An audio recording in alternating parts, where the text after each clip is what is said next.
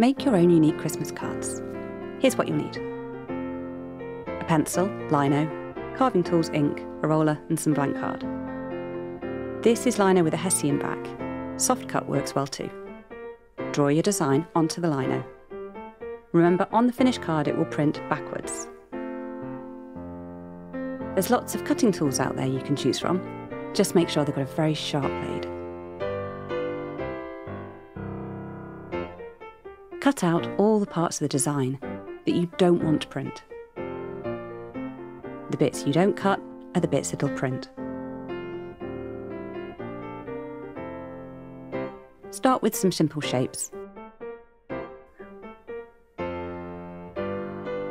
Once you get started, any mistakes can be made into something else. Then it's time to ink the block. I use this old cheese board to put my ink onto.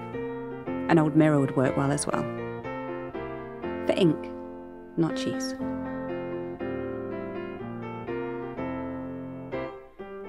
Keep rolling backwards and forwards until the ink is all spread out and is even and tacky.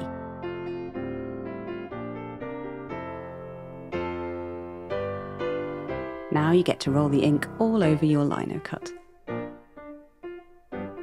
Keep rolling until it's covered in ink. Now place your blank card over the print. Careful not to wriggle it around too much.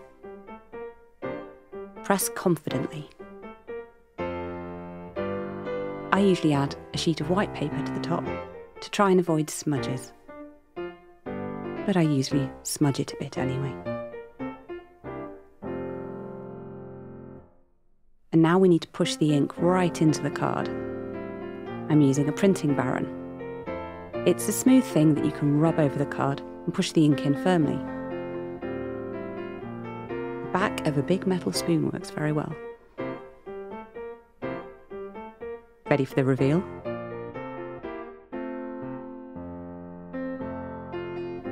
It's worked. And there is your hand-printed Christmas card. And another. And another. And another. And another. And some more slightly creepy Santa cards. You can keep rolling the ink out and printing as many cards as you want. Everyone's going to be impressed by your printing prowess. Thank you for watching. I hope you enjoyed this tutorial. Don't forget to like, share and subscribe for more. Ho ho ho.